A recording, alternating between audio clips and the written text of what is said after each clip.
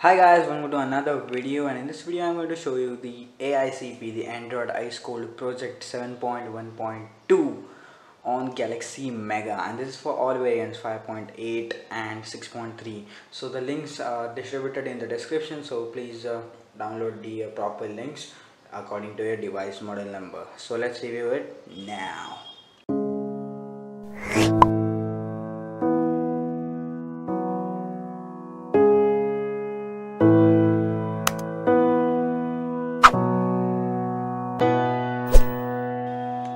Our first step is to boot into recovery mode, so go here and press on restart and recovery.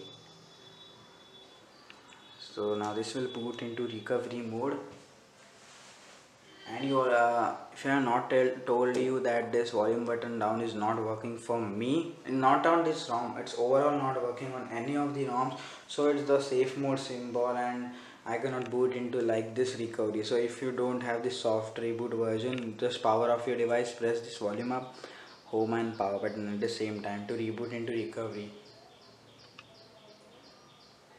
So this is the i9-152 dual SIM variant of the Galaxy Mega. I will first reduce the brightness. Okay, now you can see properly. So now first of all you need to go to wipe, and if you want you can have your user data saved backup into your internal card. I don't have a micro SD. Just go to wipe, that will be key system, preload and data. No need to wipe internal storage or SD card, just and screen problem is also there for me, so okay, good, working.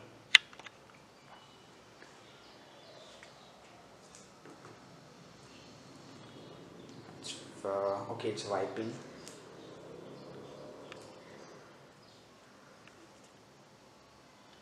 Now go to install, and here is the AICP. If you want to use this as your daily ROM, it has no bugs, only the screenshot bug. So my screen has some issues, so that's why it's not been selected. Wait until I select it. Okay, finally selected, and now I will reboot after completion. And if you want you can select GFs by adding more zips. So oh shit, now again thing just got it. So you can flash GFs by adding more zips, and you can also flash Super SU if you want root access. So I will just show you a quick look of it. So if I flash Super SU and all, that will slow down the installation process and reboot process too. So I will only install the ROM rooted with Super SU, and you can root it with Magic Manager or okay, anything. And Lineage OS SU add-on you can also try to flash that here. So this is the AICP. You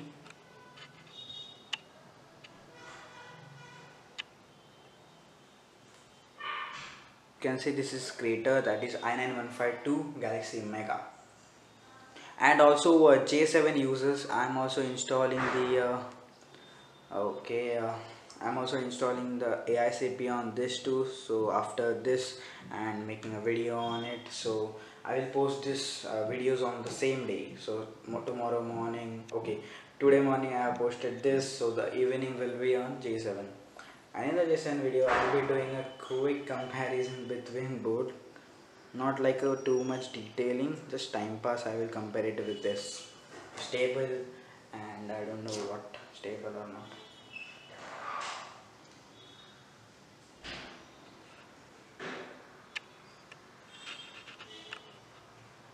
So this is 5 May updated with no bugs, only screenshot bug and some minor bugs.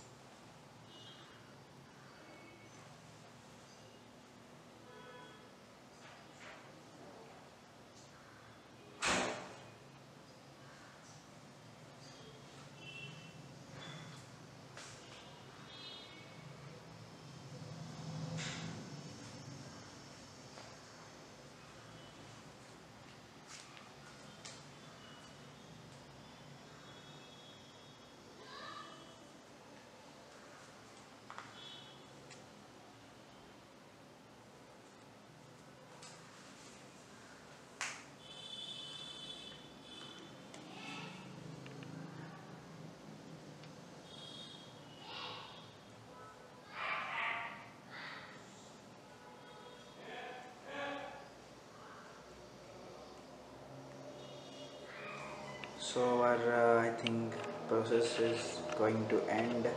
No.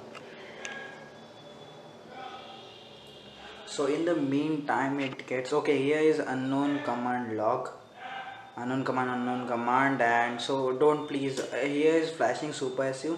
So the superSU will not be visible sometimes. So you just need to flash another update like the 2.78 you can flash. So that is a stable one. So in the meantime, this is getting installed for J7 users. If anyone is watching, I'm here installing the AICP on the J7 too. Yeah, I've rebooted system. So just wanted to have a quick preview at it. So, um, so the separate video will be made on all the details. So this is just a small preview. Okay, so reboot option is here, and this is the boot logo. A normal boot logo will be there. Your normal mega boot logo. There are no boot logos for this device, but I just really wanted to try out it. This is a great device, but dead. It's like 3 or 4 years old. 2013. It was launched April. Like the Galaxy S4, it has the texture and all, but still a crash. So let's see. It will boot loop first time, so don't worry. And now the AICP for this is booting too, and yeah, the same old boot logo.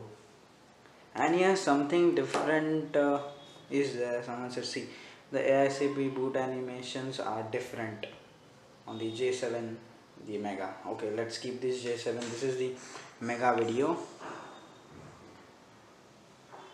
So let this ROM boot up. I will be giving you a full review of the ROM and no Antutu because I don't have I don't make Antutu, and I all the safe mode problems. So sorry, no Antutu, and it's a very old device, so I don't know if 100 people will watch or 50 people.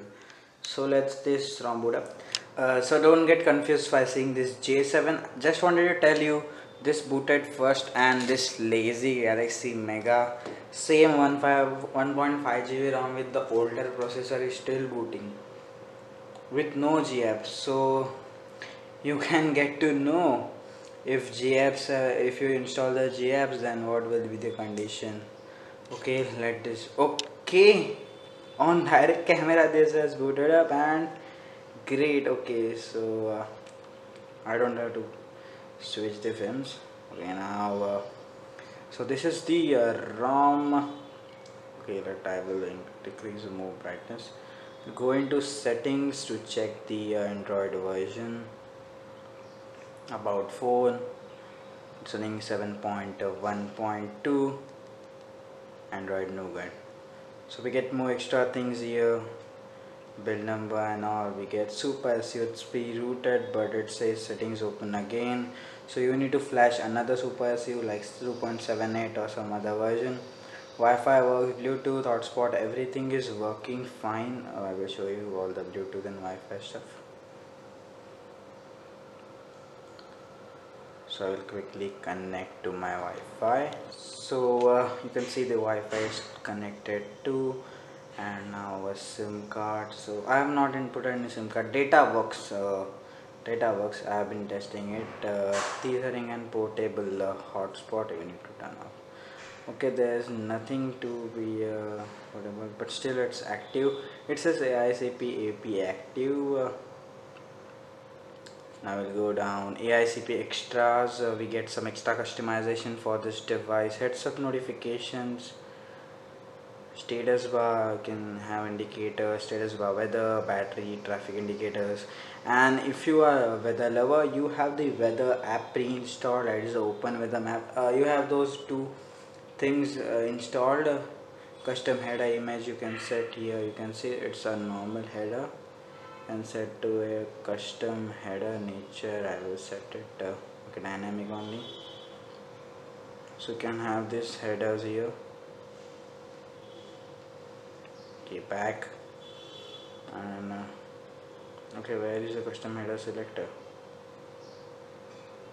Okay, I don't know. Okay, so this is the custom header. Let's go back and quick settings. We have some quick settings config. Here you can see the quick settings are in this, but you can get those normal one by some configurations here. You can configure here. Sorry about my screen touch, so this problem is happening. You can configure it here. In the lock screen, you can tweak the lock screen, hide AM, PM, just move it icons from here there. Long press on touch ways. Recents panel, you can customize. Can use some Omni Slim recents. Here are the animations. You can have setting animations. You can set any animation. So you can just go and select the file. Then you have something here, blur UI, panel pawn. You have the blur UI. You can blur the background when you pull out the status bar down here like this, but it's some blur, you can adjust it. Panel pawn, you have the panel settings. Then okay, you have the system extensions like app sidebar, app circle bar. By touching the edge of the screen you can get these options. You can take this anywhere. So this is not responding. Okay, good. Responding where? It's hidden here. I think it comes from here to know where it is. Okay, gone. So it's coming here too, and okay, here it is the settings again. Then app launches, system app remover. If you don't want any system apps, you can directly remove them from here, and these are the removable system apps you get. Again, go back and go into various shit here. Where is the various shit thing? This screen touch problem. Here are some various things you can try. So let's go back again into the normal settings, and here is navigation. So you have enable navigation bar, then you will get this pixel style navigation, but also ripple effect. So to customize this, I will show you. Go to smart bar settings. Here is button touch animation, pixel animation duration. You can collapse background, can dot duration, the vertical and all you can adjust by your double tap to sleep, and button transparency, dynamic navbar color. So like if you go to phone app, you can get this blue. Go to WhatsApp, you get this green, and if you go to your messaging, to your Jello browser, you can get those things which is attached here. So that is pretty great move. And again, going to settings, you have the display mode. Yeah, adaptive brightness is working popularly fine. Live display, you can set it to night, so you get a color. If you don't see camera, you can just directly go to your okay, go to your display settings and choose this, and you can see the color change at night. You can rotation settings, night light is another like the same only, and turn on automatically. So you can set a custom schedule too. You can set wallpaper, sleep, activity time, ambient display, also very awesome.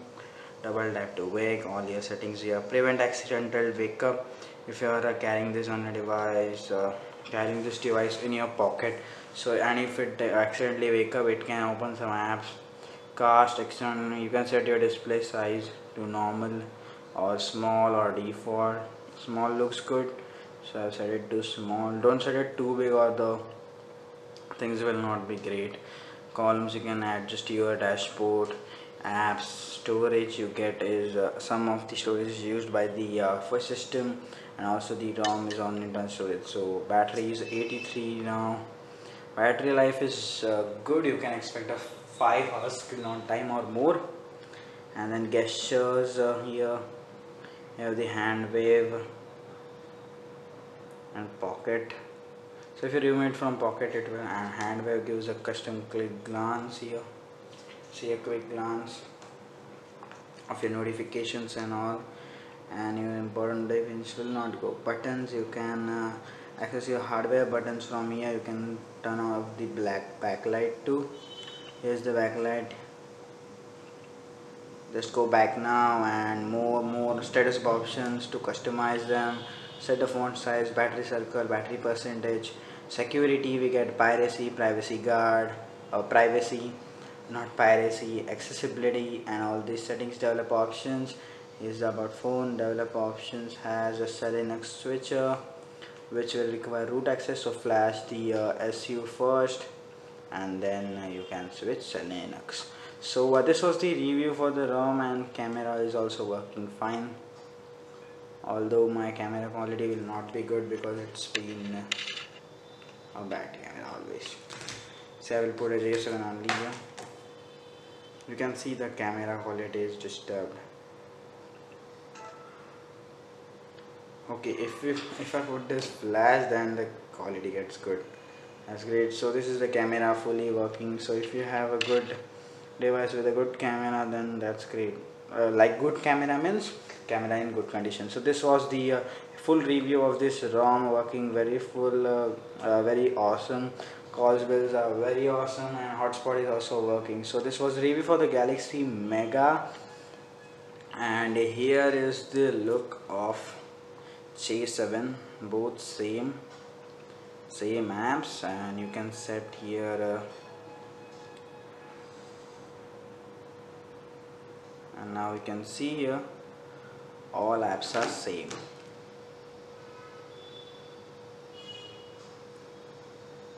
Okay, wait, it all same content here.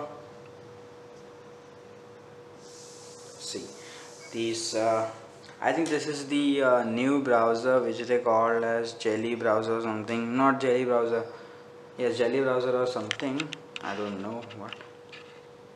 So this is the same things, and we get file manager extra here, and nothing extra in here now. Browser and AICP extras are there. Music, okay, the routing is by Magic Manager in J7. So this was the review of the AICP ROM on Galaxy Mega, and on the J7 video which will be available in evening, I will show a quick comparison with the Galaxy Mega, which has the same 1.5 GB RAM and 1.5 GB RAM, 16 GB. So stay tuned for that video, and that will be a full review of it too. So if you guys like this video, press the like button, show some support towards by pressing the like button. If you don't, press the dislike, and comments will be in the feedback, or feedback will be in the comment section.